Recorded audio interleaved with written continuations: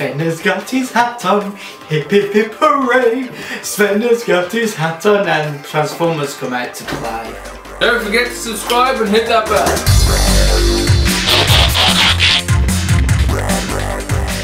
Hi and welcome to Geekology, I'm David. I'm Sven. And tonight we're continuing with the... oh god, are we continuing? With Transformers, the definitive G1 collection by Hachette. Now, for those of you who have thought, it's been a while since they did one of those, you're in for a treat. We're catching up.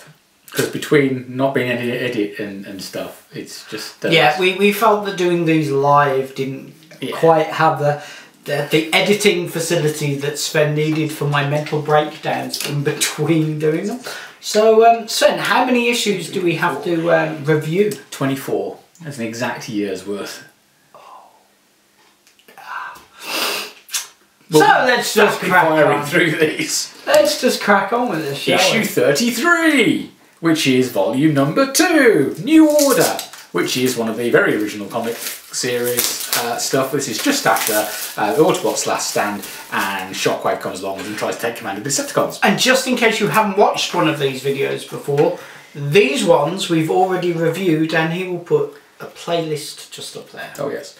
So yeah, very it's mid-80s artwork. And the storyline is pretty damn cool, actually. So there we go. Yep, volume 2. That's what I call a review. That's fine. Yeah, if we can crack on like that, that's let's do it. Issue 34, which is volume 3. Yeah. Okay. Which is epic because it's Dinobot Hunt. Which is hang on, like Dino Hunt. Yeah, pretty much. Okay. Yeah, they're just the basically neurons have fizzled out in the Dinobots' brains because they were stuck in the tar pit for 4 million years. Yeah. So basically, they go mental. Understandable. Yep. And the Autobots have to go and try and stop them from murdering humans. Slight problem is that the Decepticons get wind of this and start messing with the plan. Now, during this story, Soundwave's in command, because Shockwave's in a bog somewhere, I think, and Megatron's disappeared. To be fair, I often get caught in the bog. Yes. So Soundwave, in proving he's actually really good at being an evil sod, grabs one Dinobot, takes it to the other Dinobot, one of the other Dinobots, and sets them against each other, and basically it ends up creating more Autobot casualties than Galvatron and Shockwave put together in the previous issues. Nice. So it's like, this is really, and it's a really nicely done tale. It's brilliantly. Just the tale, or was the whole robot good? Oh, the whole thing is just great. It's fantastic. It's bloody brilliant. It's one of the best British stories. Oh, okay. No, we have a Dinobot who's basically going la over a golden-haired girl in this. Really? Yeah. Okay. Which then 3 is used later on in different ways. So issues is volume 3. In we go. First 3 volumes of rock. Issue 35 is volume 23, which is Destiny. The golden-haired girl got used in different things. Oh yeah, she did. I don't even know if he's making this. There's a dream sequence where she's actually. They made the dream sequence where Sludge thinks that the Decepticons have created a robot version of her to get at him. Yeah. Then she turns up later as well, and there's a whole volcano thing going on, and Galvatron thinking he's a demigod. It's fun. See, I don't know if you're taking the piss or not. You've done so many I'm going to trick you and getting into blooper shit. I'm genuinely... you know what? I think I'm starting to have PTSD for bloopers. Issue 35 is volume 23, which is Destiny, which is IDW. Right, it's Regeneration 1. IDW comics. I'm not really that... I never really got into them. This is my way of getting into them. Well, now they've finished this particular continuity and rebooted it again. Okay. But this is Regeneration 1. This is basically the continuation of the original American comic, which was done multiple years later and kind of tries to wipe out G2, which is really annoying because I prefer G2. But there we go. It's not a bad story. You prefer G2? Yeah. Well, comics, but not the toys. Yeah. Okay. Alright. Confused yet? Yeah, just a little. Excellent.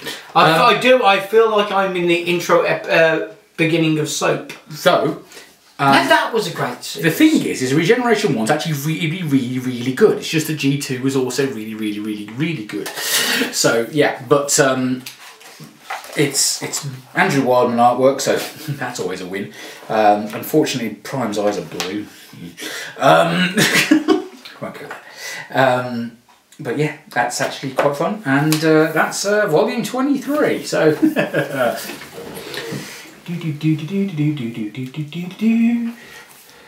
There we go. Hopefully the table will still stay erect. We won't go there with Micromasters. Anyway, issue 36 is volume 30. So which is combiners, I'll worry. Issue 36, volume 30, War Within the Dark Ages. So I think that's is that the second War Within? Or is it, yes, it's the second War Within, which is basically... Dark Ages. Yeah. It's essentially what eventually turned into War for Cybertron. Oh, okay. In sort of like the time period era. So it's basically... It's so how many times did the damn things visit Earth? What do you mean? Well, if it always did the Dark Ages of Cybertron, not the Dark Ages of humanity. Yeah, this is millions of years ago. Right. I mean, this is basically you've got a Grimlock running around who's a tank, and the Dinobots are spelt D-Y-N-O-B-O-T-S, as in so yeah, and you've got War Within Optimus and War Within Prowl, and some of which actually got made into toys. So what's the lifespan of one of these things actually meant to be? A Transformer? Yes. Millions of years. Millions of years? Yeah. Okay. Yeah. So the idea of a dark age on a planet full of robots, which already you're going in my head. The problem is that you're interpreting that as like our dark ages. By dark age I mean out of power. Okay, that makes more sense. Literally a case of we haven't got enough energy to make everything work. Including lampposts made of sound waves. What? It's a G1 comic with cartoons. Yeah, in the pilot for the G1 TV show, Soundwave turned into a lamppost. Okay. Volume 30. Hate asking questions. Right, it's from the Dreamwave era, by the way, just so you know. So the planet that is Cybertron presumably has some sort of energy, life form, energy of itself. A million years of war by this point have basically drained. All the little robots on top, I guess, are sucking the energy out of the planet. Mm-hmm.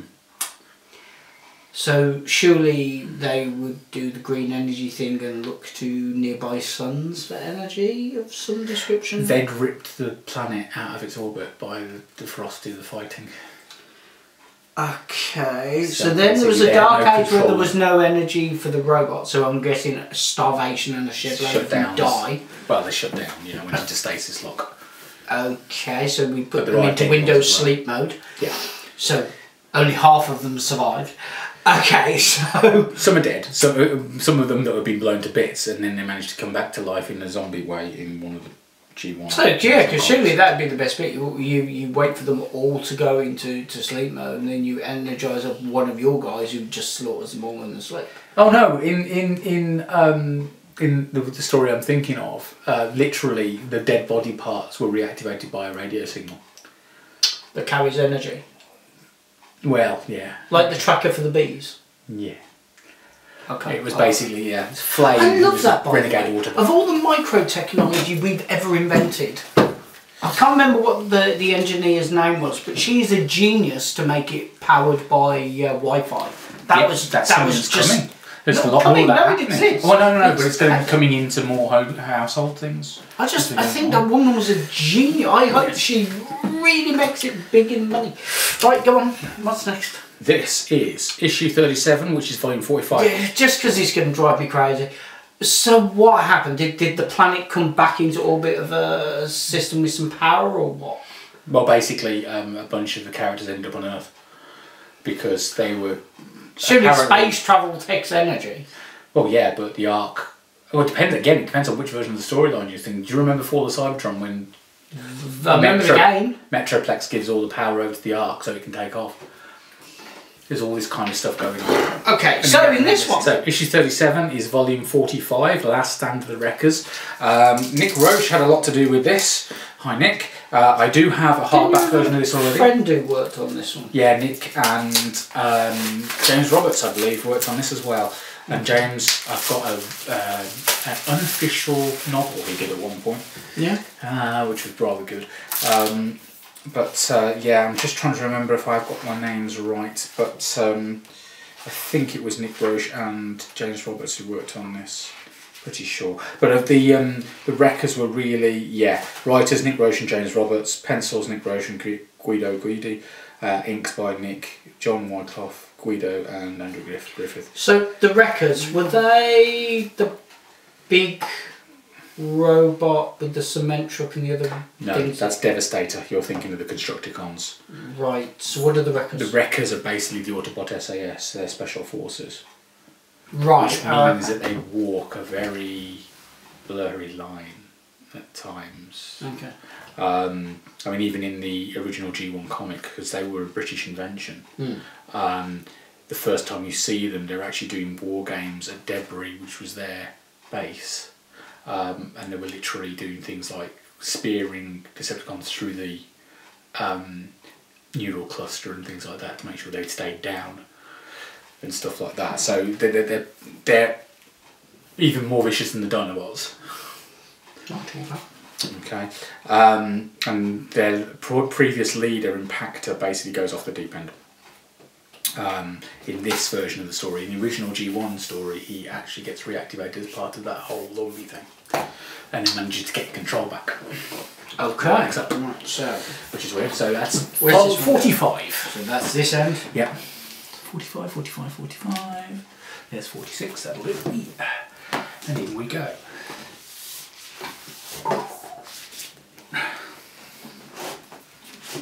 Right. Next up is. Issue 38 is volume 49, The Iron Age, which appears to be something where Ironhide's been killed and then comes back to life. Okay, no, just out of curiosity, because you know, we had the Dark Age, Iron Age. I presume that's only referring to the character Ironhide. Yeah, I'd imagine so. Because was he important in the whole history of Cybertron? Well, he's the security director of the Ark, and also Optimus Prime's bodyguard. And in the cartoon series was voiced by Peter Cullen as well. I'm sorry, I must have misphrased the question. So is he important in the whole... Yeah. Not quite as important possibly as Ratchet, but yeah. Pretty much. Ratchet's the medic. Why is the medic... mentioned? Well, no, I mean, yeah. Because there's one called the Medic Age. They share a body form, so Ironhide and Ratchet are actually the same toy. Just different paint jobs. Ratchet's got a light bar on top. That's it. Okay. And a different paint job, basically. So there should be a lot. Technically, on a planet full of robots, there tend to be a lot of that. Yes. But I might just be racist because they all look the same to me. To be fair, there should be a lot more who share a body type. There should be a hell of a lot more. I mean, the Jets. There should be loads and loads and loads and loads and loads of them, not 6. Yeah. You know what I mean? So yeah, you flesh out, and this is where a load of extra characters come into things, and you've got like Acid Storm turns up, and then. You see, if I was a toy manufacturer in charge of this sort of thing, I would just give you a shed load of different paint jobs, but give each one a completely different face, just all over, so you have to buy each toy. Kind of where they're going now. Whereas in G1 it was just the same toy repainted. Yeah. These days they're doing minor changes to things like heads. Yeah, see that to me makes sense. Yeah. Right, so where's this one? This is 49. So. And what was the story behind that one? Because I think I talked over the bit where you explained it. Sorry. It's basically Ironhide coming back to life and having problems. Okay. Which happens. Look at Spock. Ironhide, by the way, is the one who goes such heroic nonsense in the... well, he basically goes...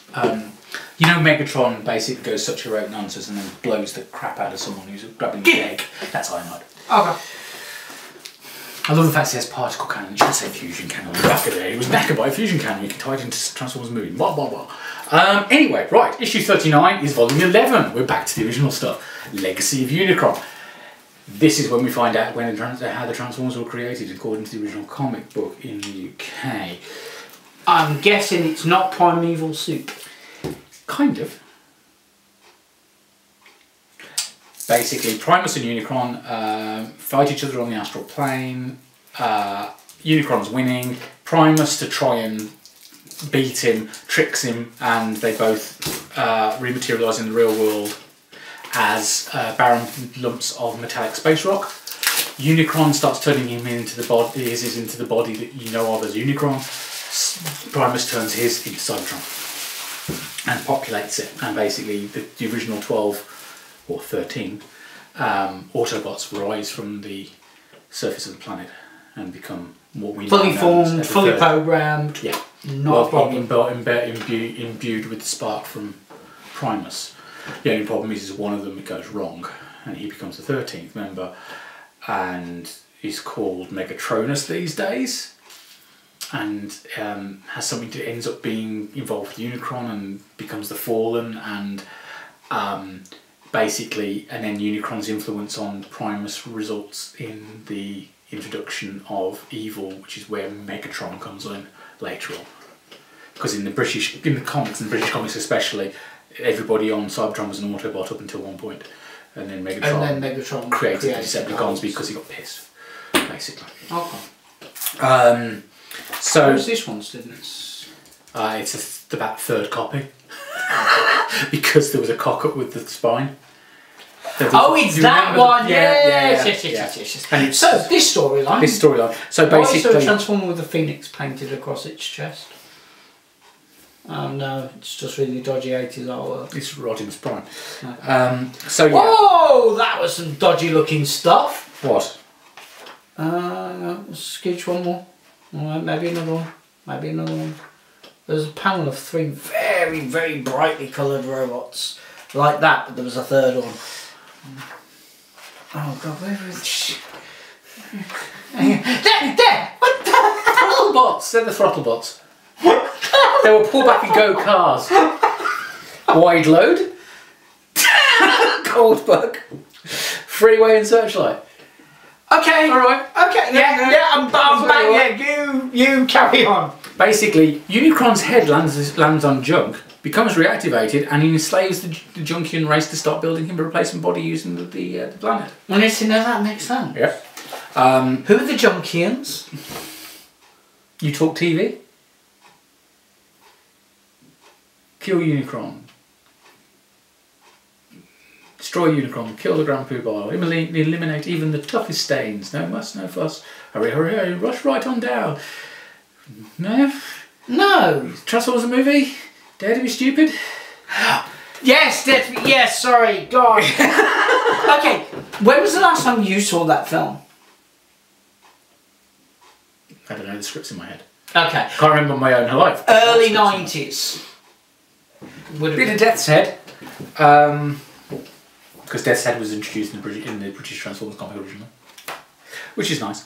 And then Death's Head thinking, well, he might be big, but he's going to be a normal creature, and then goes inside Unicron's mind and finds out that he's not. He's actually Chaos and Fury given form. So yeah. So yeah, there's also some bits about when Blaster went off the rails. And Grimlock was being a dick. Anyway, that's volume 11. So up this end. Thanks for claiming. Issue we use that joke way too much. I watched one of our episodes the other day. Like, no, we need to hone that bad boy back. Oh, it's pretty. Issue 40. Okay. You're in no position to comment. Issue 40, volume 17, Matrix Quest. This is again pretty. It's cool. It's basically, this is an early story again. This is from the American G1 comic. Way back when Optimus Prime had been destroyed, Actually, that's another way I'd fudge you lot up. What? I'd give everybody a slightly different logo to paint on their arm, so you could have three different blue cars, but blue cars with different things. Oh, yeah, so people would have to buy them. Well, that's Nightbeat in Japan. That was released as Minerva in a completely different colour scheme. Okay. Minerva, whichever one you want to go with. It's female Autobot Junior Headmaster. Matrix Quest. Basically, at one point, someone used a joystick, blew up Optimus Prime. The bits of him were put back together. He didn't get up. But it's a joystick to blow up Prime. After the joystick was blowing him up, he was saved onto a floppy disk, which then went to Nebulous to make allow the creation of Power Master Prime. And but what people didn't realise, he had the creation matrix in his chest. So the Autobots sent him into space. So at this point, they're actually needing to find the matrix again, because Unicron's coming. That's basically what this was. What kind of floppy disk? It's a 5 1/4 inch. I have one at home. It's labelled Optimus Prime's brain. Nice. Okay. Anyway, some of this is newly coloured, I think, if I remember rightly, or is it? Yes, some of the back bits are newly coloured, because we've got some of the British exclusives like Way of the Warrior and all this kind of stuff, as well as the Matrix Quest itself. Deathbringer, that was a British one, I think, as well. So this is quite epic, frankly, and one of a great story.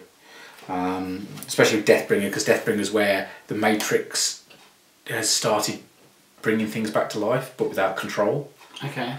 And it brings back this robot that was designed to cleanse planets that were full of plague. Cool. And unfortunately, it sees life as a plague now. So it wouldn't be far off. It wouldn't be far off. Yeah, so volume 17, definitely worth having. Anything down this end is pretty much worth having, frankly. There we go. That's a cheaper claimer. Metro issue 41 is volume 73, which is Transformers vs G.I. Joe Part 1. Which is definitely I'm going to hate the artwork for this, I know I do. It's going to be IDW then. Yeah. G.I. Joe. Yeah. Yo, Joe! I Yo, believe Joe. it's the correct term. I think it's something like that, yeah. Ooh, you said bad art there. That's actually quite nice. I hate it. No, I live for that. Do you? Yeah. Now this is the weird thing, is that this stuff... Yeah, but you've got to bear in mind I'm into Gold and Silver Age comics. Yeah, this is true. It's very retro stuff. See, it's lovely. Some quality work there. I mean, look at that, it's stunning. It's very much horses for courses, I feel. In this case. I love the fact they digitised that his brain's been blown out to make it look... Yeah, I like that. There we go. IDW stuff. See, that's nice. Okay. Yeah. We just have a different, preference about aesthetic. Well, no, 73. Oh, good God. Is it right at the end?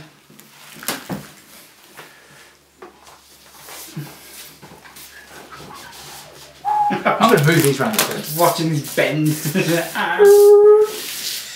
get these out of the way a little bit. And the mug. How much is left of the wall, son? How much is left of the wall? Not as much as you might think. Issue 42 is volume 76. Titans Return Part 2. This is fairly recent because it's Titans Return, which was 2 segments of generations ago. So we're currently on War for Cybertron Siege. Before that was Power of the Primes. Before that was Titans Return in the toy line. Right. Okay. This I've never seen. Talking of the toy line, I've got a Transformers question that I'm not quite sure how it fits in. Metropat's been one of the Titans. Right, so you know when they come to Earth, yep, and they assimilate the present day technology to scan it to Nether, where do fidget spinners come into this? Ask Megatron, it's his fault. I'm blaming fidget cubes. I'm definitely blaming Michael Bay for that. Okay, fidget because they're technology that Megatron influenced. But they're official. They're Hasbro. I'm blaming Michael Bay. So surely there must be part of the bad universe to do with Transformers, Michael Bay.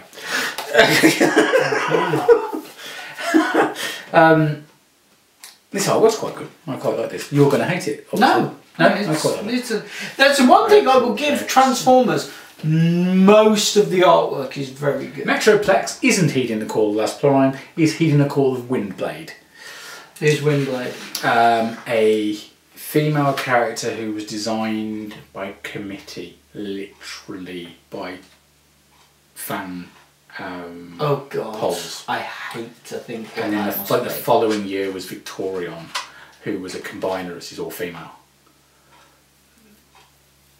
I don't know, I've got nothing against female characters, I'm just hating to think what a by-committee character must be like. Well, Windblade is a jet with, who kind of like thrust, has VTOL capability in the wings. Yeah. But she was written really badly in the Combiner Wars TV show, Combiner Wars, to say TV show, it was a web show. You say written badly, why? Let's put it like this, the fan dub where she just turns up and goes, "Hi, I'm Windblade," every time she turns up is actually better than what they wrote. Okay. So there's a fan dub where she literally just comes in and goes, "Daw." Hi, I'm Windblade. Yeah, literally. Anyway, but I need to read this because I don't know it at all. But the artwork looks nice. I'll give you that. Wow, that's quite cool. But there we are. Have we not mentioned Windblade before with you? Sure we have. You may have done. But there we go. Volume 76. You may have done, and I've just, glazed. Right at the end. Okay, shifting it. Oh, hang on. Because you don't want to. You don't want to edge it. There we go. Right. Issue 43 is volume 62, Earth 4. Post-Dark Cybertron. From the look at Jazz on the front, he looks a little bit Fall Cybertronish. There we go. Jazz is down the bottom. Just out of curiosity, you know how we do Star Trek, the official Starships collection by Eagle Moss? Yep. And there are also a shed load of other YouTubers who also do very similar reviews of said product. Yeah. How many other people are reviewing these products? A few of them. Not many, but a few. Oh, okay. Yeah. The problem is it's not been released outside the UK as far as I know. Oh, so this is British then? Yeah. I'm surprised. Why is... licensing issues. Oh, mega licensing issues. Oh god, there must be Americans out there willing to kill for these things. Quite possibly. I mean, they're getting... Actually, why did I go for Americans? God, the Japanese must be going insane. Well, they won't have seen half of these at all ever. So yeah. Are they releasing this stuff in PDF? I don't know. I doubt it very much. Oh. A lot of stuff, a lot of American and British stuff is slowly starting to get over into Japan actually now. Because they must love our versions of some of the... Well, the Wreckers alone. The G1 stuff must be amazing too. But again, artwork is gorgeous. Why is Optimus looking far too much like Ultraman? Never mind, okay. But this is yeah, there we go. He looks very War for Cybertron there, that Jazz does. If we have any Japanese viewers that are interested in these books, we're willing to trade for robots. By we. Masterpieces. How many for specifically? Yeah. Cover gallery. Always nice. See, that's, I don't know why you think I've got something against the artwork. It's just the it's feeling not I my got. cup of tea. 62 goes in there. There we go. Oh, yeah. Okay. Ooh. Issue 44 is volume 4, so we're right back to the beginning. This is second generation, which is very, very UK. This is where the special teams turned up for the first time. So the aerial bots, the Stunticons, the Protector bots, and the Combaticons. Who combined. So do you think many people are buying these on an individual basis just for the stores? Or do you think everybody's just subscribing to the it? subscription. I mean, there might be a few people who've gone, well, I've actually got too much already in hardbacks. Because IDW have released a few hardback collections that have been the old reprints which were done as hardback and softback, but the hardbacks were significantly more than the softback ones. Yeah, that's not. And they were quite hard to get hold of at one point. So a lot of people. This has basically been a godsend for a lot of people who wanted the whole run in. You just couldn't afford it. Yeah. Okay. Right, so second generation. So some of the American stuff in here includes a bit where a gangster finds a half knackered Megatron who's basically in gun mode and has been, well, he basically got knackered by the Dinobots and went down a slope and basically has knocked his higher brain functions out. Okay. So he can't think for himself, but he can follow instructions. Ooh. So he follows the instructions from the human. A gangster with a robot gun. Yeah. That could be useful. So, but then basically goes along and he basically drops him a little later on, and basically that will rejig his brain. And Megatron's like, you dare give me instructions? Well, yes. Yeah. Anyway, going on, there we have the Right of Auto brand. This is where Jetfire gets his Autobot symbol for the first time, because during Dinobot Hunt, he still had a Decepticon symbol, and it got gored out by Slag with one of his horns. So they did the Right of Auto brand, which is like, this is where you earn your Autobot symbol, kind of thing. Various other little bits of story going on. Megatron trying to eat coal and then freezes because he can't digest it and he's run out of energy. All sorts of other things going on there. Yeah, I can't. Yeah, no. And you end up with Soundwave managing to get Megatron and Shockwave to work together for the first time, because they've been beating each other over to try and take command of the Decepticons. This is quite cool. So how did Earth energy actually compete with Cybertronian energy on a power basis? In the comics, it was fuel, not energon. So they had fuel on Cybertron. Okay. Explaining that's another question entirely, because there was no organics. How was there ever fuel? No, it depends. Yeah. But basically, the Autobots made friends with a character called GB Blackrock, who happened to be an oil millionaire. So basically, he created a version of their fuel. Okay, actually did. Yes, you did. Robobuster was basically where Buster Witwicky had designed himself a suit so he could be a Transformer. Yes, I knew about that one. Yeah, and basically takes on Shockwave. Yeah, what I'm going to do my first outing? I think I'll take on one of the most powerful Decepticons. That's a really good idea. And second generation was basically, because Buster had the Creation Matrix in his head for a while, he started having dreams about the future of the Transformers race. And that's basically his dream state. And Prime basically does some directed dreaming with him by connecting in the same way they did when he gave him the Matrix. Okay. And basically, yeah, went through that. So that's quite cool. So yeah. That's all that story down there. So this was actually, I'm trying to remember, I think this was a little mini comic that was on the front of... No, it was the main comic, but it was a story specifically for the UK. So that was quite cool.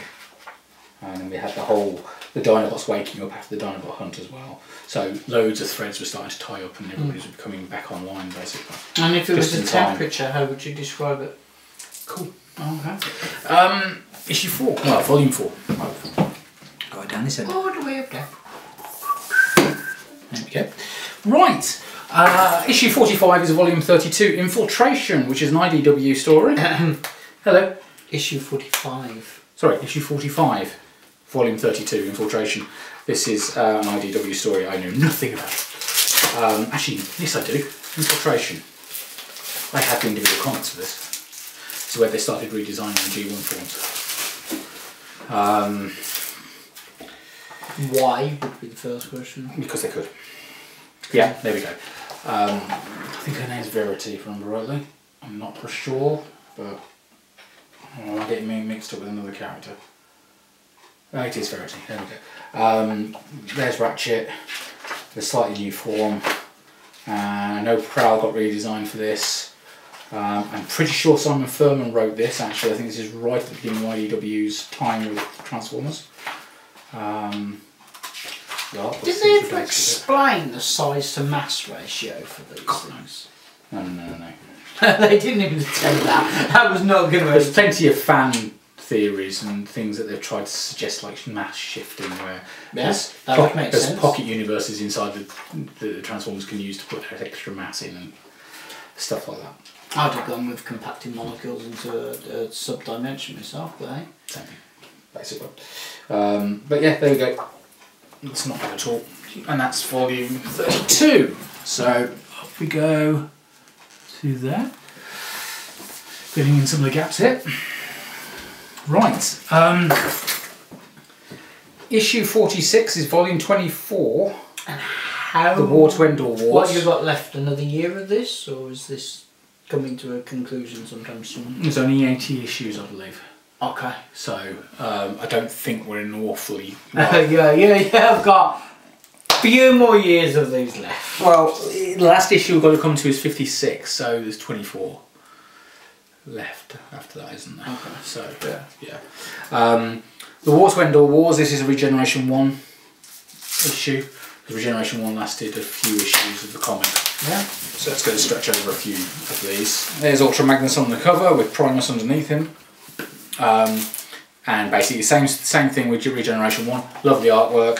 Prime's got blue eyes, which is irritating. And it's just one of my little bugbears, which you probably know by this point. And this is basically the alternative version of G2, basically. It's a bloody good story, but I still prefer G2. End of that. Okay, volume 24.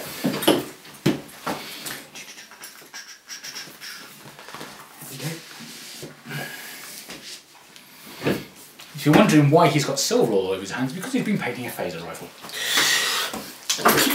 It has been scrubbed to the point where it will not come off on the comments. I'll throw that in there before people... Better not. They're up on that one. Issue 47 is volume 28, Worlds Collide Part 2, which is Dreamwave. This is where G1 and Armada merged. The look on your face makes me think that did not go well. I think this is when they first suggested that Galvatron wasn't Megatron, or something. Well, the fact it's a completely different name would indicate you got it's a different character. Do you not remember the movie? Yes, I do, but still. It's not a completely different name. Megatron, Galvatron. It just suggests an upgrade. Though originally, when they were first written, they were actually separate characters because Galvatron was a city commander under Megatron. And Have you watched Love, Death and Robots yet? Nope. There's one of those you need to see. Okay. So we've got a weird situation where I think is that Bumble Jumper going by that bumper, possibly. It's where bits of people thought it was a toy made up of bits of Cliff Jumper and Bumblebee, and it wasn't. It was a completely different mold. So they called him Bumble Jumper. And he accidentally got put on both Cliff Jumper and Bumblebee cards way back when. This is the first run of toys. Okay. Because there was 3 Penny Racer type cars in Microchange, and there's supposed to be the red Porsche was supposed to be Cliff Jumper, the yellow Volkswagen Beetle was supposed to be Bumblebee, but they had this other car which was a Mazda, I think, or something like that, and ended up in yellow on both characters' cards. Okay. Basically.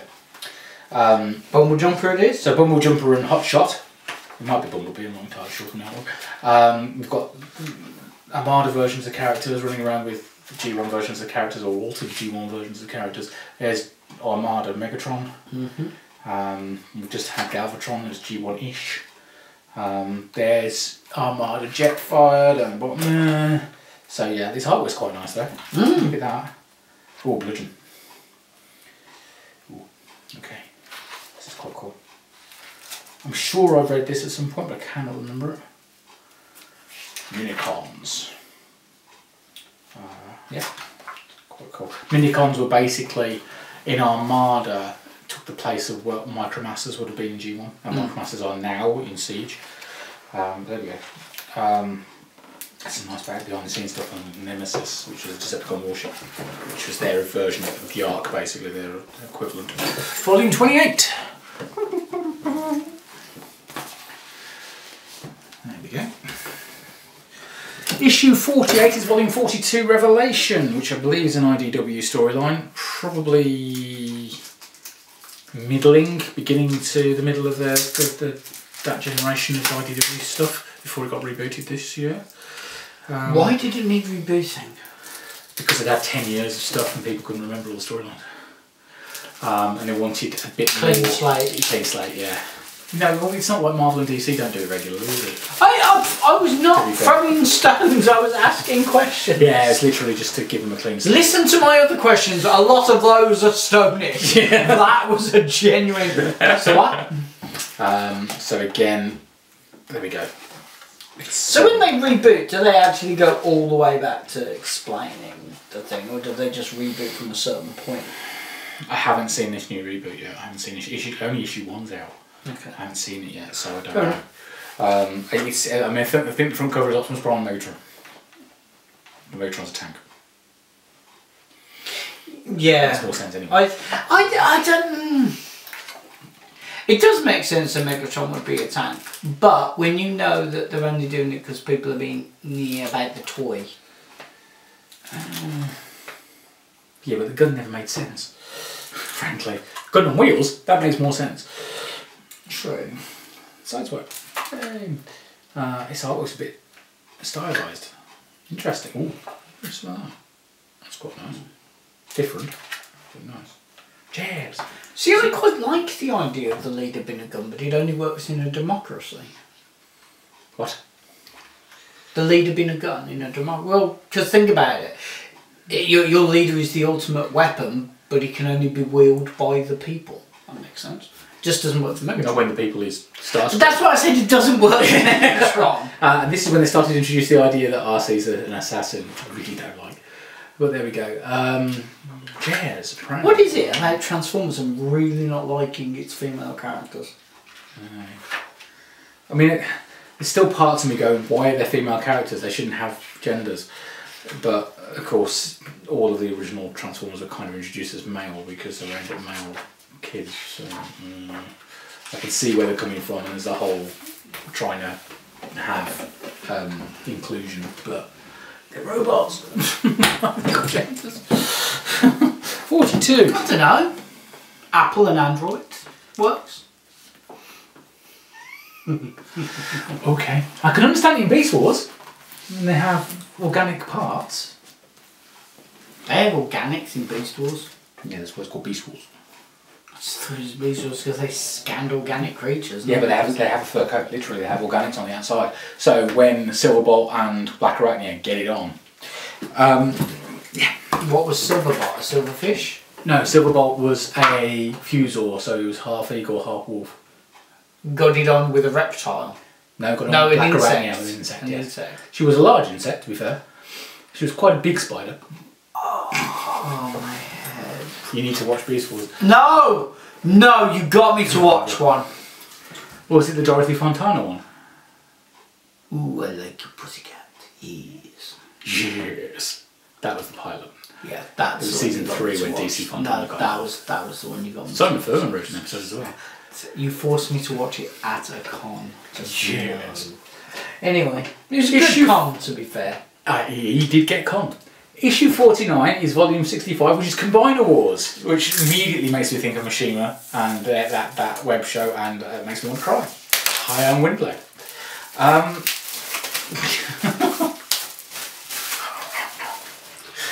I was a big fan of Team America. I get it. Matt Damon. Matt Damon. Right. Not sure about his artwork. Looks alright. Oh, Matt Damon. Matt Damon. Just think he was almost Kirk. That would have drained your... I know, you're joking. I'd have loved him as Kirk. He'd have been a great Kirk. Matt Damon as Kirk. Okay. With Ben Affleck as Spock. I'd have loved that even more. that would have just made my day. No, I think Ben Affleck should be in Trek somewhere. I really think they should put him... Actually, I'd like to see him in Hanks should be in Discovery. Trek somewhere. I think they both... If we can get them both onto the Picard show, that would be good. I don't know how we do that. Actually, some of this artwork's actually really quite nice. It's the beginning wasn't so great, but I don't like I don't know how much of a budget that would cost, but if we could get Ben Affleck onto Discovery... Oh God, we still please. Please. Oh God, could you imagine we could have him as the next captain? Oh, it could be good. Batfleck as a Section 31 captain. No, not 6. No, it wouldn't be 31. It would not be 31. What the bloody hell is... No, hang on. I'm not finished giggling at this. Oh, children's Transformers. Oh, this is the worst artwork. Oh my god.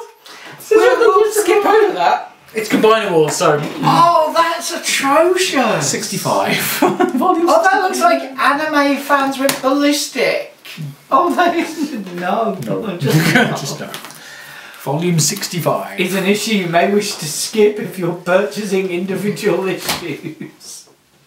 62, 64, 65.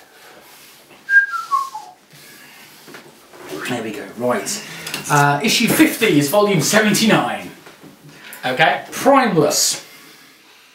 IDW, obviously. As Optimus Prime struggles to build a better world on Earth. Oh, you know when Optimus Prime tries to annex Earth as part of the Cybertron Alliance or something along these That lines. doesn't sound very... No, it doesn't sound very Optimus Prime, does it? At all. But there we go. But it's got Jazz on the cover, so I don't care. I don't even know who that is down the bottom. I don't know why I looked as if I'm going to Like he's going to... Yeah. I have no idea why I did that. Okay. Oh. The artwork's a bit different. What's going on with RC there? She's probably going to murder someone in this version of the continuity. I don't like the faces in this one. Should we skip on one bit? Oh, Red Alert. Is that Red Alert? Is that supposed to be Red Alert? No, it's Sideswipe. Yeah, you know when normally the artwork's alright, the artwork in this is crap. Yeah. Let's skip a bit more. Well, correction, I'm not enjoying it. Yeah, not a big fan either. To be fair, I've got the dumb Jazz. Slightly better though. Not very much. Yeah, I'm not a big fan of this artwork. Sorry. Not a fan. Right, okay. Volume 79. We move on to issue 51, which is volume 12, The Cosmic Carnival, which was just after Power Master Prime's come along, and he's on the way back to Earth with the children. The what? There's some children. Human children? Human children ended up with Skylinks in orbit. I can't remember. Just whatever. The children, basically, the children are in the carnival as zoo exhibits. Basically, that's Skullgrin. He's one of the pretenders. What's a pretender? Robot in disguise. It's literally a robot with a coat. It's basically they go inside a shell which looks organic, but then they can operate a shell separately. Why? Why? For infiltration. For what purpose? We're nothing to them. Nothing at all. Why bother? Well, Skullgrin, he got the best end of the job because he ended up being a movie star and doing monster movies. In the American comic, I think it was. I asked the question again. Why? Two Autobots actually ended up in their pretender shells on Femax, I think was the name of the planet, which basically was giant humans.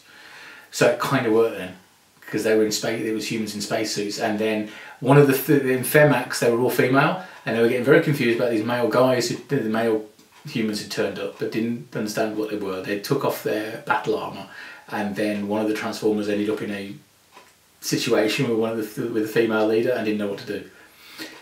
And then he opened up his pretender shell to reveal the robot inside, and the female responded by lopping his head off with a sword.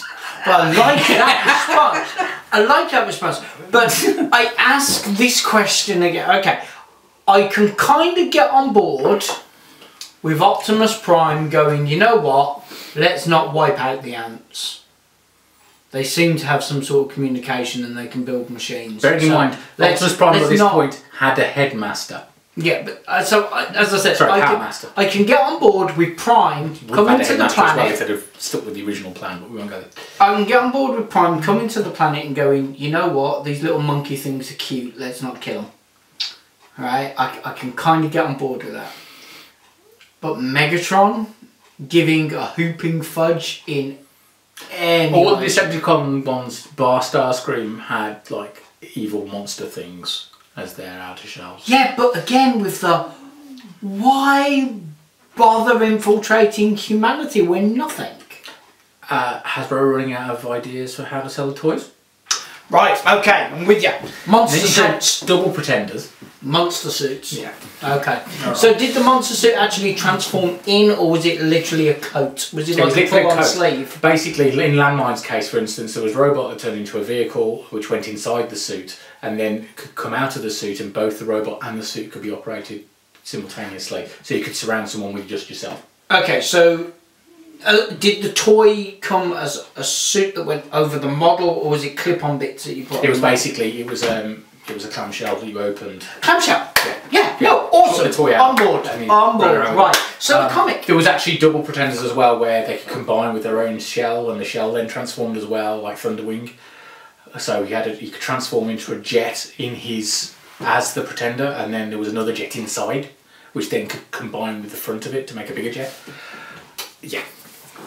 He ended up with a Matrix stretching the toy line a smidge. Yeah, and then they introduced Micromasters because Micro Machines are doing so well. Yeah. Did Micro Machines do well because of the concept, or because the price point of the smaller toy? Both. Okay. I would say, because Micromasters did really, really well. They were originally on cards that said Micro Transformers. Actually, they had the power to surprise.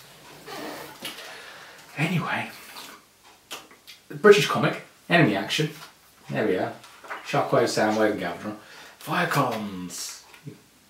Sorry, I heard noise. I was like, Piranacon. And we've got some some British stuff. There we go. I think that's. Okay, we're back into me not liking the artwork. I like this artwork. Then it's back in the day artwork, so this is like late 80s artwork. At this point. Yeah, it is. Yeah. So. But it's not 80s good artwork. Matter of opinion. So this is where they go and try and they find these human children in this zoo, try and rescue them, and end up with Skylinks. Why didn't they rescue everything in the zoo? Why was it just the children they went for? Surely every. Bear in mind, Prime is very aware that the reason the humans are in danger is because of them. Because he crashed the Ark on Earth. Okay. In the comics, where the slug people of Moldova, not so much. There's Skullgrin, outside of his pretender shell. There we go. See, splitting comes out. Yeah. There we go. Yeah. Which is why, the second live action movie, you had that pretender Decepticon. Yeah. That was where they took the idea from. So that was bad. So she's technically a Micromaster pretender because she's so small. It was still bad. Yeah. With that tongue. What the hell was that about? Don't go there. You're a bad man. Yes. And then we have some of the cover galleries from back. You can tell this is the American comic. And did they ever do one of the Transformer? It wouldn't have been Beast Wars, Dinobots fighting Godzilla, because that would have been funny as hell. Godzilla would be a lot. Well, actually, they kind of did. Because Trypticon came to Earth at one point, which was a Decepticon city bot. And basically all 5 Dinobots took him on. Bearing in mind he's significantly... Yeah, no, that's not the same thing. I was just thinking that would have been good. Yeah, because they've done various other crossovers. I'd have just thought something versus Godzilla would have been awesome. Well, look forward to what's coming then in the films. Really? Legendary have the rights to Godzilla and King Kong. Oh, hell yeah! Yeah! Let's have all the mythical creatures battling! And Pacific Rim. No, not with Pacific Rim. Pacific Rim? Is that a specific rim? It's a specific rim. Right. Not with Pacific Rim. No, I can see it happening. It's going to be... Because you've got Godzilla King of the Monsters coming. And then he's going to cross over with King Kong. And then it's going to be King Kong and Godzilla taking on the Jaegers. Because I still got... I know there have been a shed load of really terrible reboots. Yeah. But I really do have a soft spot for Godzilla. And I still think we can do it, we can reboot it can be good. And you already did. Did you not see the last Godzilla movie? It was alright. Fat neck. Well, a bit like, an actual lizard. No, it was alright. Well, the sequel's coming, and it's got all of the others in it. Oh, Godzilla! All the others that are good. Mothra, etc, etc. I'm not... Yeah, Mothra was not one of my favourites. Mothra was alright. Okay, come on then. Okay. Issue 52 is volume 25, Prime Directive. That's a Dreamwave one. I don't remember this very well. Oh wait, is this the Arcus, the Decepticons crashed into the Arctic? I think that's this one. Mirage on the cover. Yes, look, Soundwave stuck in the Arctic. There we go. 99 Arc 2 tragedy. So basically, this is one of, I think this is when Dreamwave rebooted the G1 universe, and yeah, you got Big Tits Prime. Yeah. Very quick sideline. Forbidden Planet have Discovery stuff in stock, like the travel towel and the passes. Okay. Yeah, just cool. Why that went through my head, I thought about it. So yeah, this was, I think Simon Furman wrote this. I think, I'm not entirely sure. Megatron being very Megatronic. This is when we had all of the multiple cover issues, and Dreamwave sold out of the first run and then did a reissue with a new cover and all this kind of stuff of each of the comics, because they were selling out that quickly, and it kind of took everybody by surprise. How come they never did a Nightwave versus Goliath style Megatron and... And why have they never done Megatron as a truck? Megatron and like a head-to-head on, but like a badass truck. Because that's Motormaster's job. No, I was just thinking like the whole, Knight Rider thing. It might be kind of good. Well, they kind of tried that with Motormaster. That was the whole point of Motormaster, is he was supposed to be king of the road and would take on Optimus Prime, and every time he tried it, it got levelled. Because Prime was just... Yeah, but wasn't that part of the beauty of Goliath, was that it could cream kit? And there's the cover gallery. I think I've got most of those original things, and then I started realising how bad the artwork was, and what they did to Optimus was weird, and the proportions were all off, and it was just like, no, had enough now. 25. Did they ever do collector's cards for the Transformers, other than the movies? By collector's cards, what exactly do you mean? I mean very specifically trading cards. Maybe with biospecs on the back of the characters and all the rest of it, but specifically as trading cards, not as something that come with a toy, sold in a pack separately for you to collect and swap. There's a collectible card game now. Oh, there's a CCG? Yeah. Seems good. Because I should imagine that'd be alright.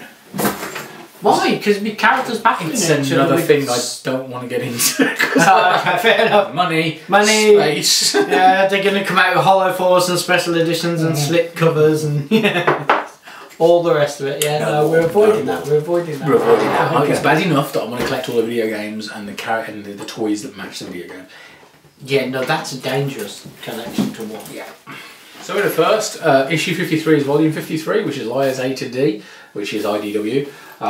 It's Nick Roche and Alex Milne, and writing by James Roberts. So new characters introduced, which you then get to like, and then he'll kill them. It's the Martin style of writing. There we go. So the artwork is quite nice. It will be with those two guys doing the artwork. So yeah, all good.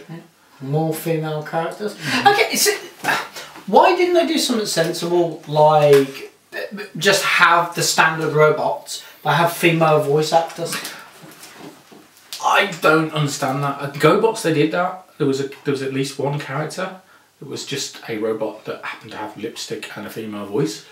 It was the way it was portrayed. Really need for lipstick? Not really, but they did that. But it's not as bad as RC, is it? No, nothing's as bad as RC.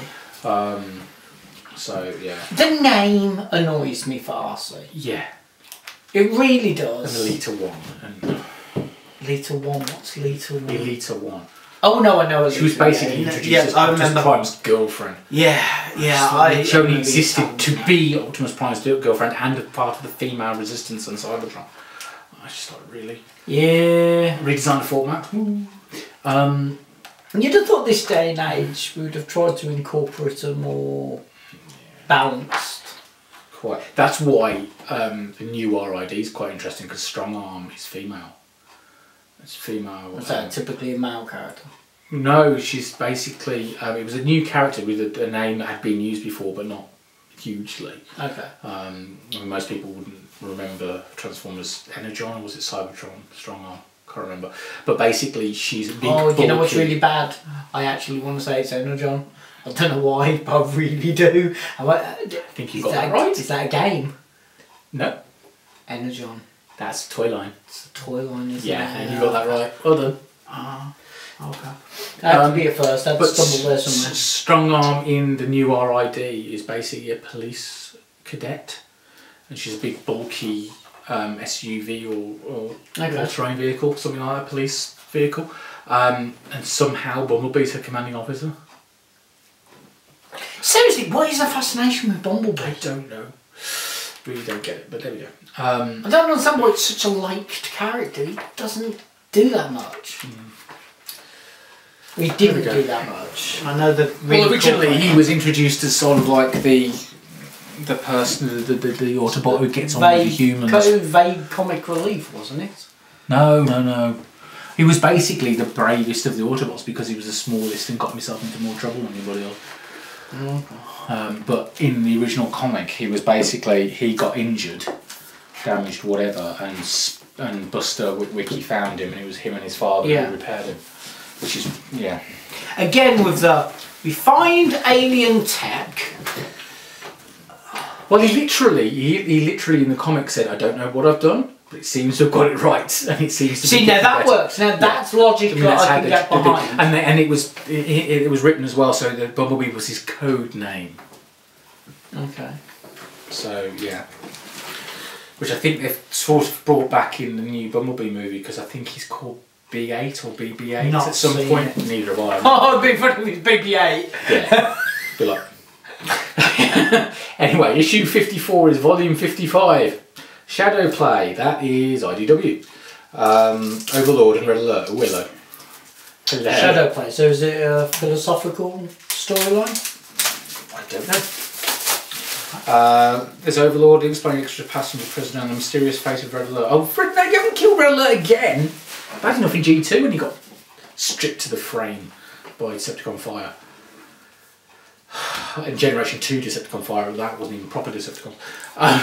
Surely the frame would be just as vulnerable to... No, but his endo frame. He was basically blasted, all of his armour blasted off, and basically he just went down smoking. Basically you could see essentially his skeleton. Okay. And everything else had gone. Okay. So his fuel pump, everything. It's just his head. As you do. Anyway, Shadow Play. Writer James Roberts. Again, it's Alex Milne's artwork, so it's going to be awesome. Yeah, the artwork looks good. Really, really cool. So Overlord is a character that we got in this country, and Japan got in America. What the hell's that dodgy piece of crap? The ship is the logo.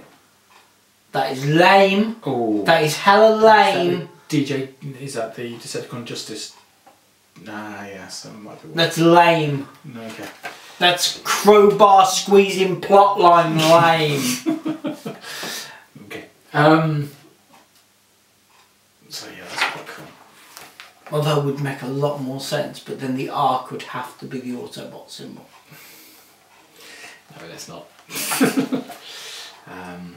Some interesting. I mean, there's a new version of Ultra Magnus who has a very small Micromaster type pilot inside him. Again, with the concepts that make so much sense. Yes. Decepticons being strung up, just like the Autobots were in the original comic. This artwork's quite nice. Some of these other characters are background characters in the past. Is that a cup? Yeah, I think so. Crown down. Quite cool. Well, there we go. Yes, so it's a Decepticon Justice Department or whatever they call it. 55. Basically the new version of the Mayhem Squad, I think. 55. There we go. In it goes. There we go. Issue 55 is volume 13, City of Fear. This is the zombies. Oh, is this the zombie zombie story? Oh, right, okay, that's cool. And that's Triptychon, who I mentioned earlier, the Citybot. Yeah, Citybot. Who I have the Titan class version of, that we're going to have to review at some point. Okay. So City of Fear, this is where a rogue Autobot scientist called Flame is using a radio signal, essentially Bluetooth or some other way, to wake up dead bodies and use them. I liked that. Yeah, so in Callis, I think, is it Callis?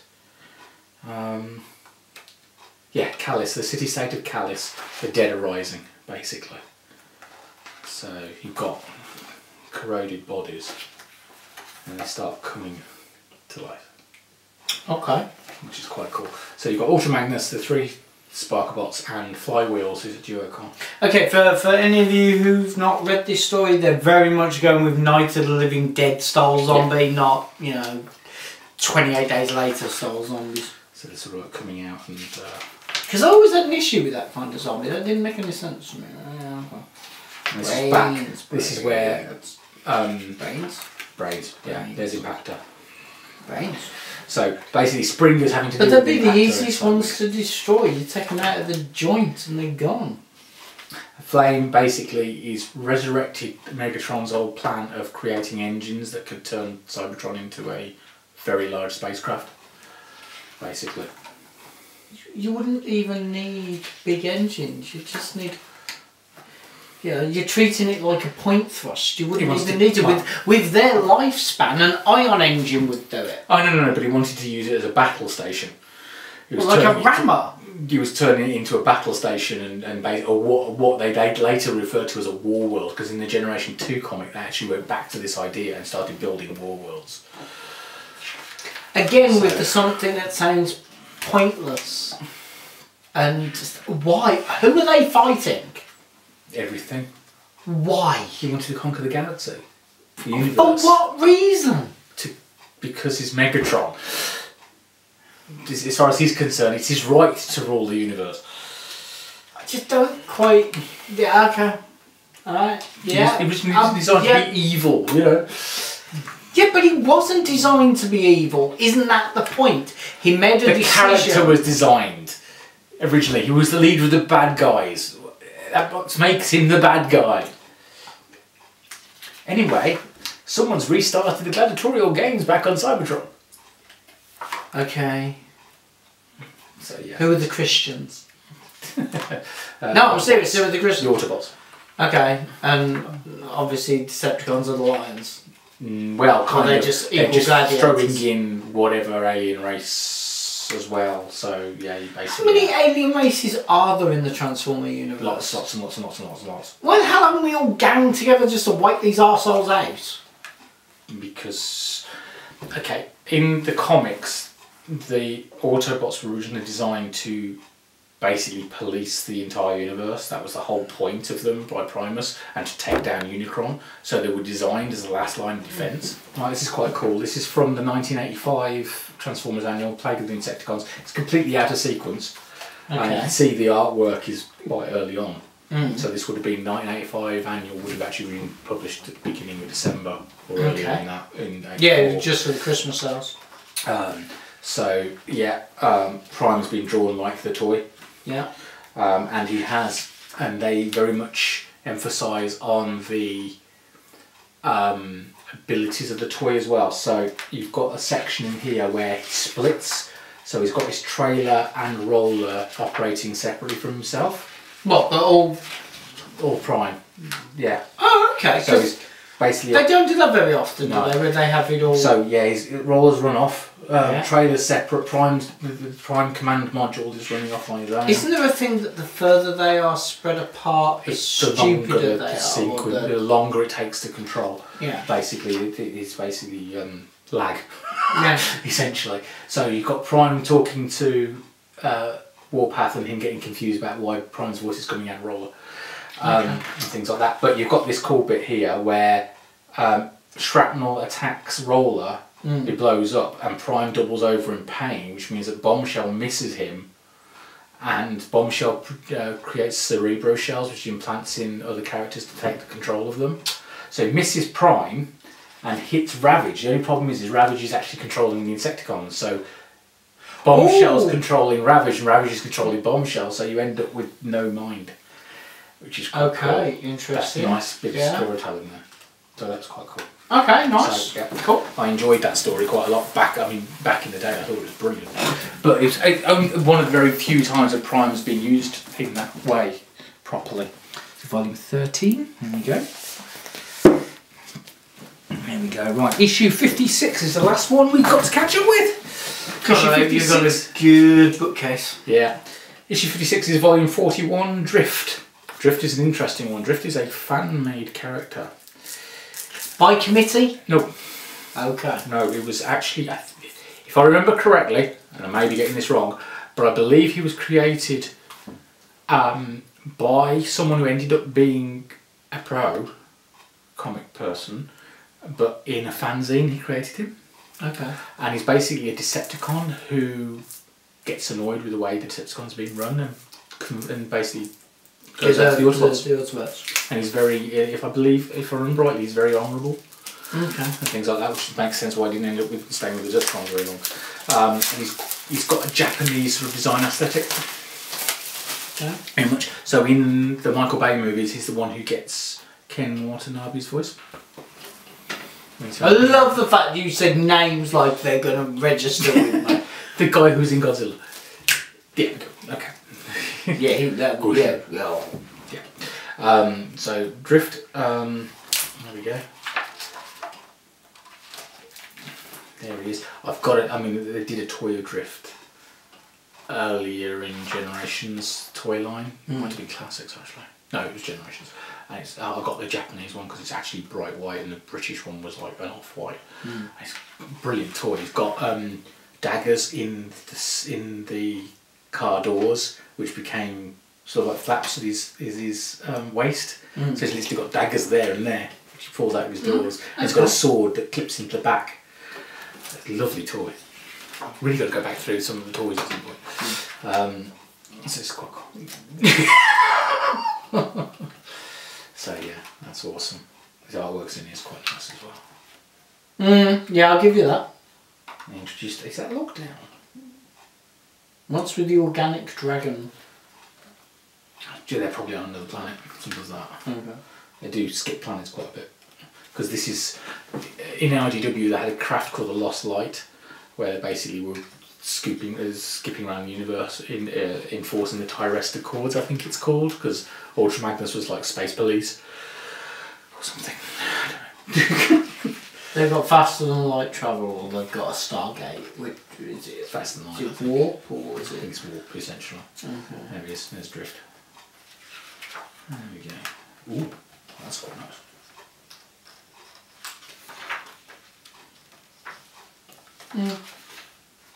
The artwork for this is nice.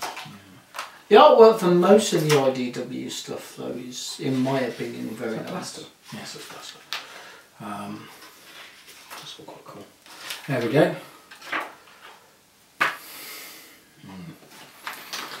That's quite cool. Right, so that's volume 41. Let's get down again. Which brings us up to date with this. Now, 41. we can't see on camera the things that shifted in front, but would you like to bring those out and just go through those for anybody who doesn't know what they are yet? Okay, so we're kind of doing, as you've noticed, we've done a catch up here, so we're up to date with what I've received so far.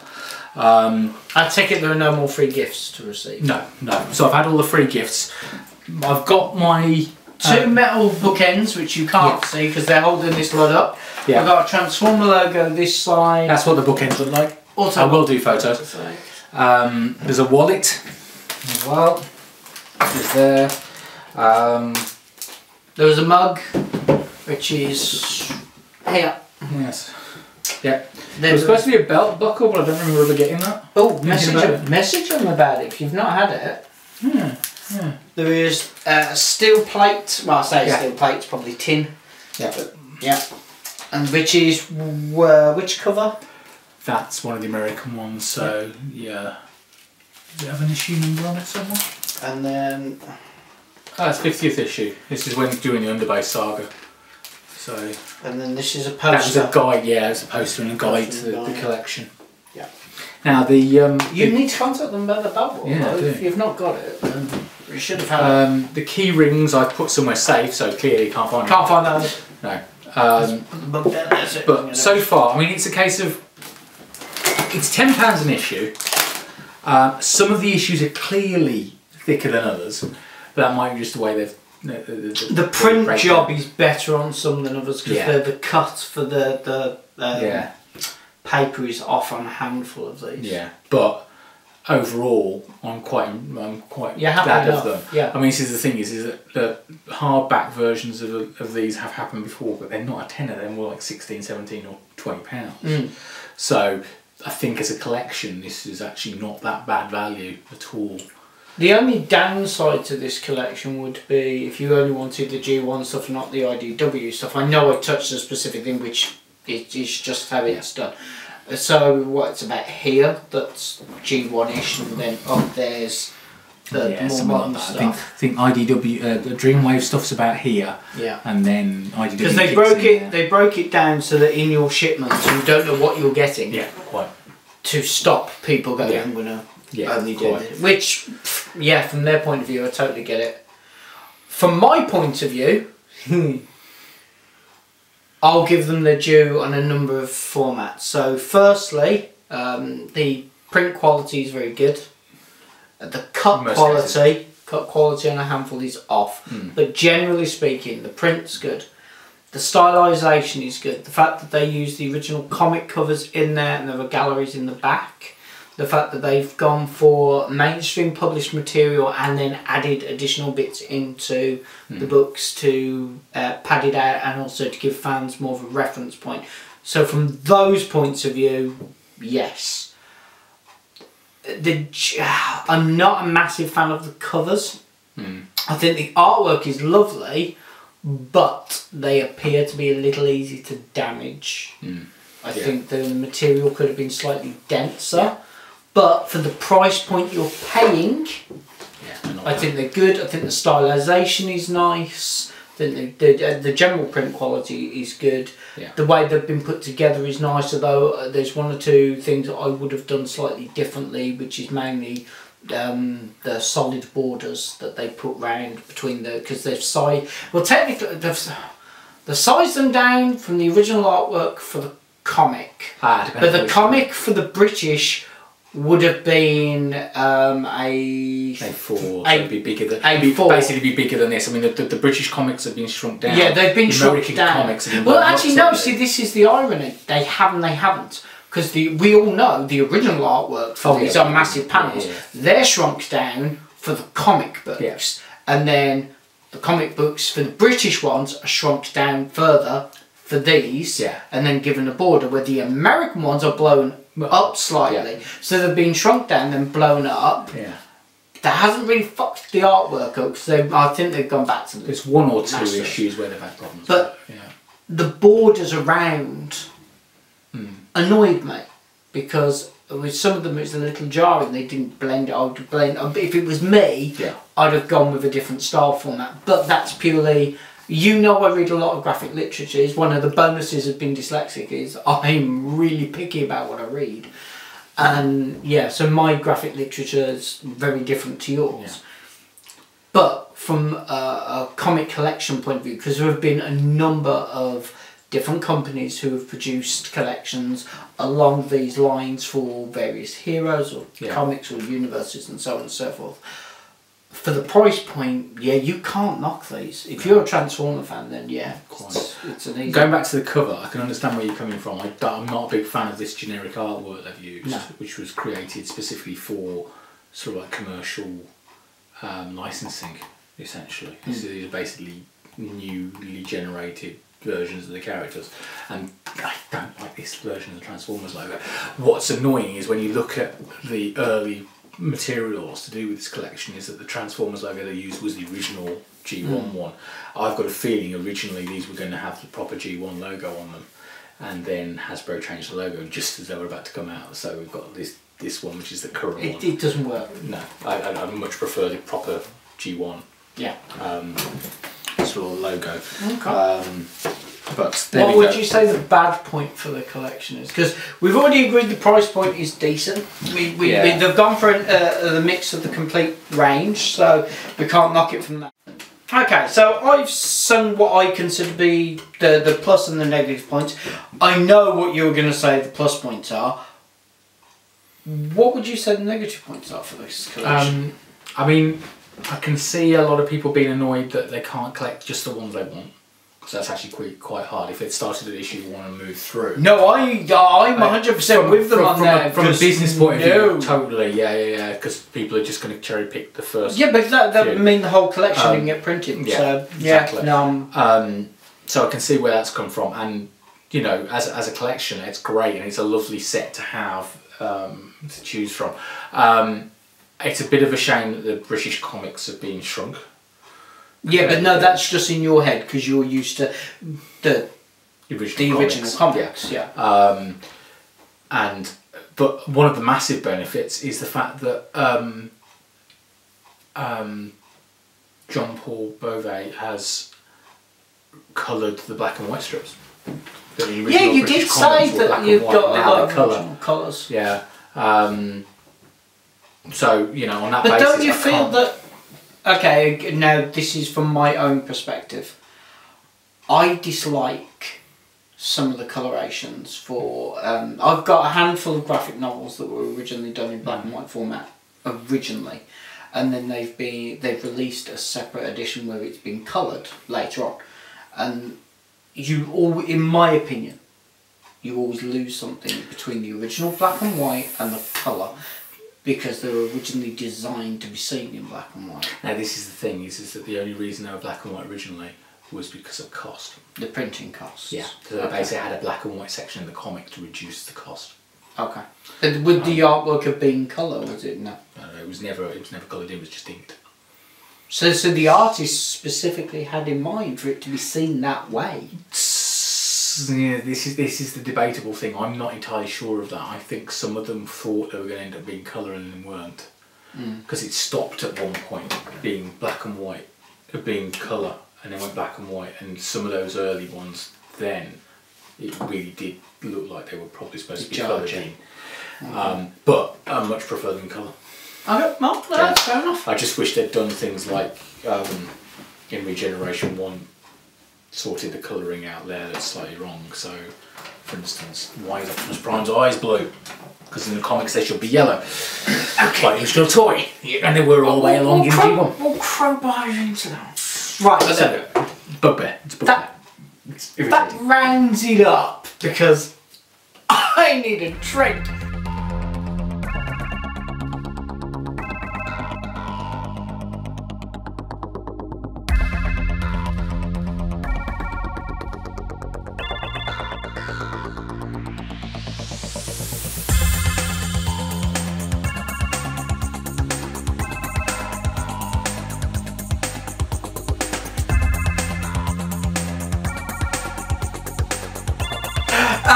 So that rounds it up for us.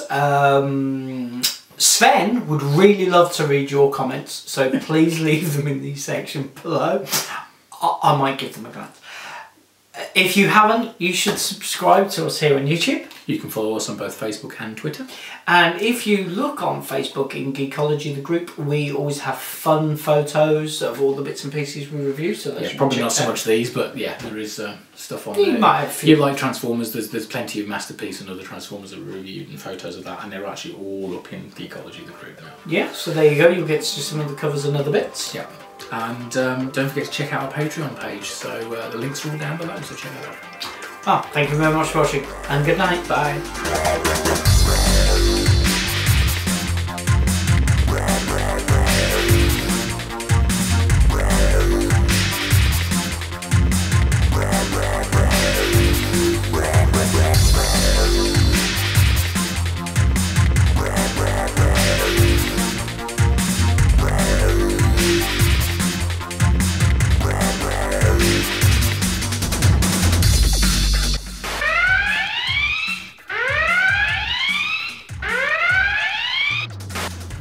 Hi and welcome to Geekology. I'm David. I'm Sven. And tonight, yeah, we're catching up, and he hasn't had any beer, so sorry, Linda. Yeah, this is going to be fun. Hello. Yeah. So we are continuing the Transformers. The definitive G1 collection. Yes, that's what we're doing. By Hachette. Yeah. Okay, I'm going to have another crack at this intro. Okay. Transformers, the Definitive Collection by Hachette. The Definitive G1 collection. Okay. You can take a hatchet job to it. Hi, and welcome to Comics Before There Was Google. That didn't work. I'm going to try that one more time. Hi, and welcome to Comics Before There Were PDFs. Just out of curiosity, for our American viewers, what is the financial status for this much roughly? Well, they're a tenner each. Okay, so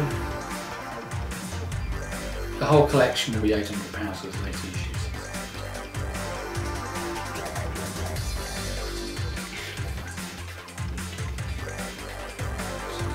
So 37, so £370 worth of 1 foot by 2 foot wall. There you go, Trump, that's how it's done. Unless, of course, you happen to be Cards Against Humanity and you've bought some of the land to stop him. Nice one, chaps. You know what, you can't use that because that's going to piss off some of our No, I was on about my joke. In my head that was really funny and then it went, American viewers, don't piss off American viewers. We need the Americans. It's going to go to the viewers anyway. Oh, so people like that. No, listen, do you want to risk pissing them off? Because I thought that in my head that was funny and then afterwards I was like, no, we might. We'll see how it plays when I watch it back. Okay, that's it. No, the other now launch one was female. Autobot Junior Headmaster. Head on. He does like those Orientals giving him a little head. That's getting cut. Just out of curiosity, because you know we do Star Trek, the official Star Trek collection by Eaglemoss. Collection by Eaglemoss. Okay. Edit. 3, 2. I'm just another book in the wall. Didn't work. Didn't need no. Okay. It's a good song. We don't need no education. Okay. Educating Dave. We don't need no when I've got to explain the brick and the wall joke to the man educating me. Not so much. Quality fucking blooper. Really long explaining the joke blooper. Yeah. Hello, Sven. Hi. So the snap is meant to be a quick funny thing, yeah? Okay. Sven has got his hat on. Hip hip hip hooray. Sven has got his hat on and Dave wants to go away. Use that. Okay. Yeah, no, seriously, just don't even edit it. We're not even going to refilm it. Just yeah, use that. Actually, you know what? I'll give you one for the bloopers. 3, 2, 1.